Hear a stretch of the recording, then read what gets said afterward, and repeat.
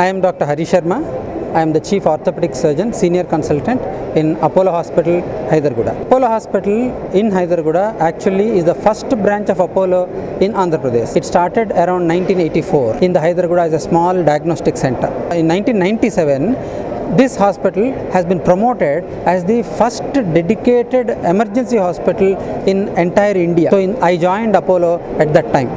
We, along with some other team of doctors, including neurosurgeons, plastic surgeons and anesthesiologists, we started the emergency team, and we were attending all types of traumatic emergencies in this hospital.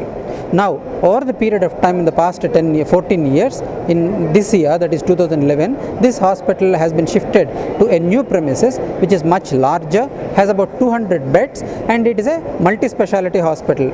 Here, new specialities have been added apart from the previous specialities of orthopedics, plastic surgery, neurosurgery, etc.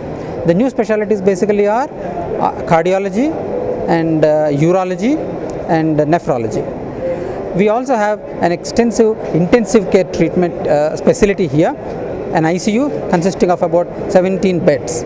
We also have a coronary care, post-operative wards for the CT, cardiothoracic surgery, and even now our emergency or the casualty is one of the best in the country. The emergency facility in this hospital basically consists of a very simple principle.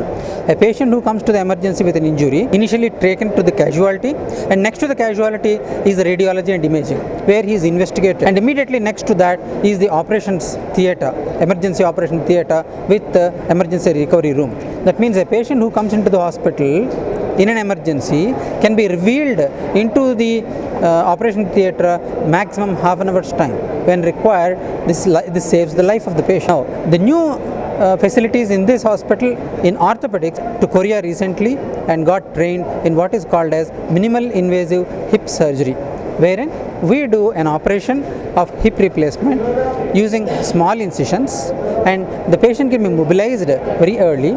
Patient can be discharged into maximum 3 days of surgery. In this technique, blood loss will be very less, and so obviously surgical time will be less, patient staying in the hospital will be less, medications needed are lesser, so the costs are going to come down in this new technology. Now, in other specialities, cardiothoracic surgery and cardiology, we have a full-fledged team where a cardiologist is available 24 hours in this hospital. We also have the cardiothoracic surgery coverage that in any case of emergency situation while doing or heart attack or a myocardial infarction patient, if surgery be needed in an emergency also, they can perform.